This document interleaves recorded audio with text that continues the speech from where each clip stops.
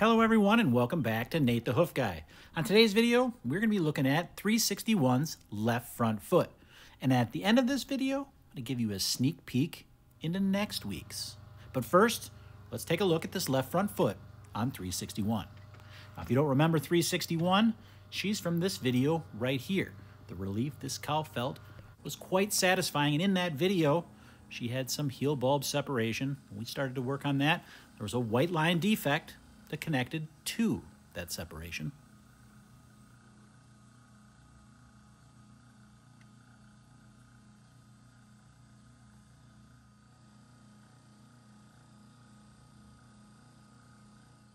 With some time and a little bit of careful work, we were able to free that sole up.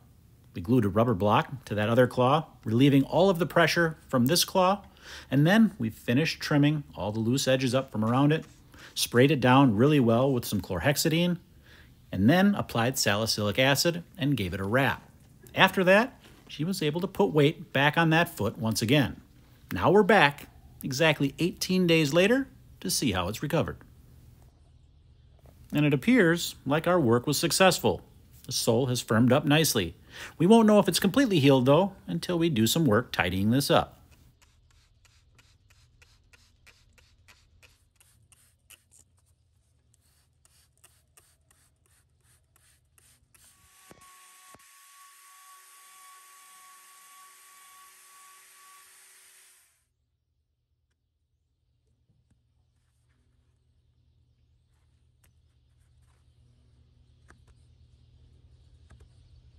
Now, if you're wondering why I didn't remove all of this horn during that first trim, there's two primary reasons for that. Number one, if that block were to come off, I want to have some protection on that other claw just in case. So that's why I leave this area higher on that first trim. The other reason is I can do this removal now much more safely.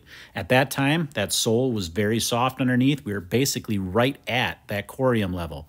It's a lot more dangerous to work in those conditions than it is right now. Now, I can really work at this without any risk of causing any damage.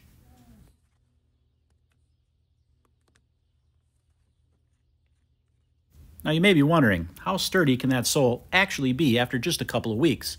But you can see here, I can put some pretty significant pressure on that, trying to clean it up here, without causing much of an issue at all. Now, the sole's not thick enough to bear weight yet. That's going to need a couple more weeks, but it's healed up quite nicely.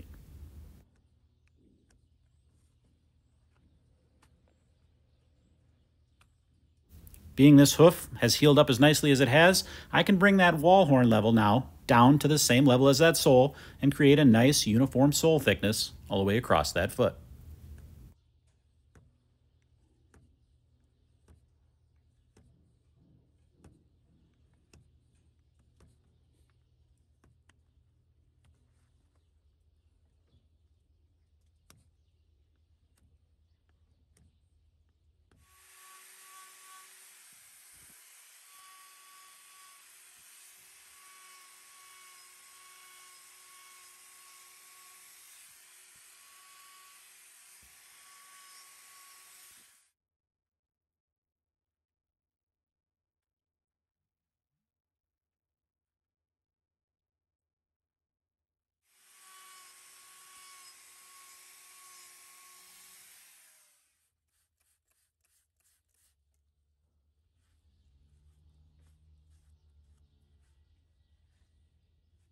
So if you were to ask me, what is an ideal result after just a couple of weeks of healing? This particular foot would be just that. It's got nice uniform sole all the way across this. That disturbance in that white line has cleaned up nicely. We don't have to worry about anything there. This foot is good to go. The only thing we need to have happen with this one is for that sole to get just a little bit thicker so it can bear full weight and we can pop that block off. As promised, next week's video, we're going to be looking at this right here. You're not going to want to miss that, so hit that subscribe button. And as always, guys, thanks for watching, and we will see you all on the next one.